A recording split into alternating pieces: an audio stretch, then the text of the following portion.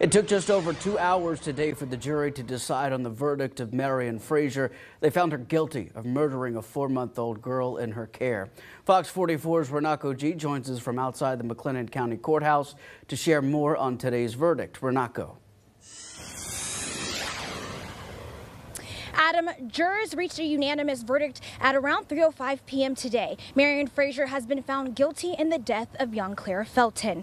Prosecutors successfully argued that Fraser gave Benadryl to Clara at the daycare on March 4th, 2013. Clara was found in the nap room unresponsive and not breathing and could not be revived. After Fraser's first conviction in 2015, an appeals court overturned the conviction in June of 2017. The lower appeals court overturned the conviction for a second time, saying the trial court erred in its charge to the jury, requesting a new fair trial.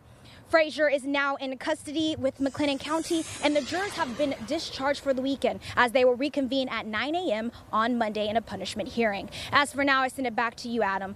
Live in Waco, Renako G, Fox 44 News.